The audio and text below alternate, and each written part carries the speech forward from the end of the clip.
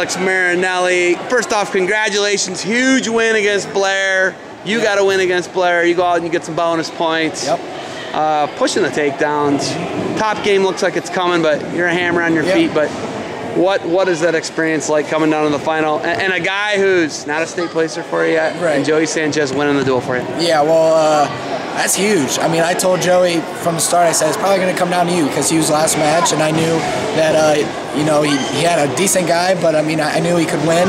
And I just didn't know if he would do it, you know, because sometimes you get on the score table or on the paper it says that the guy's going to win, but it doesn't know. You don't know if he's going to go out there and do it. So I mean, that was huge for Joey. That was huge. They beat you last year in the duel. You won the Ironman last year. Then they came back and beat you in the duel. Is this redemption for you guys? Yeah, ever since I've been in high school, we've never beat Blair. So it's like beating Blair is huge. I mean, and it means a lot because Joey's pretty much my brother. I mean, we've done everything together. I live with him at Graham, and he's my brother to me. So it's like coming here and getting Joey to make varsity and beating Blair for the win. It's like that's huge. That's huge for him. So that's great. St. Ed's 2 weeks. Yeah. What is the training cycle like? Because he says you train for 4 things. Yeah. Ironman, Blair, St. Ed's, state tournament. Yep. What's the environment going to be like for next 2 weeks? The same. You know, Coach Jordan's been telling us to get uncomfortable with our body. Get uncomfortable because the other guy will be uncomfortable. Because if we're uncomfortable, then you know the guy's uncomfortable because we've been training so hard. We've been, you know, we want to push the pace, and that's what we've been trying to do in the room. You know, it's going to be the same. Training up to St. Ed's. And we're going to try to blow right through them and win the dual meet. And I mean, every practice counts. You know, every preparation that you do counts for that dual meet. Looking at the Iowa lineup, I was talking to Tom, Terry, and Coach Morningstar this past weekend at Midlands, and there's a question mark at 165. They got Paddock, they got Rhodes, but those are guys I think you can wrestle with right now. Right. How much are you thinking you want to wrestle next year?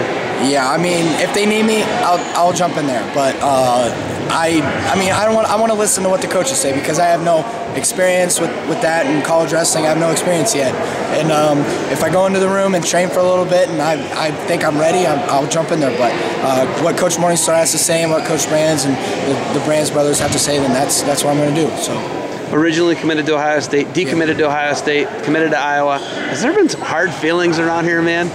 No. All the Graham guys, all the Graham family, they know I'm Iowa style all the way, and I mean that's just what I've liked. I mean that's where I was growing up, and I mean Ohio State was in the question. It's always been there because I'm an Ohio kid, but I'm ready to move on to the next chapter and go to Iowa. So. Okay, you're up at 70. You're number 1 at 160. Willie Saylor's got you number 1 at 160.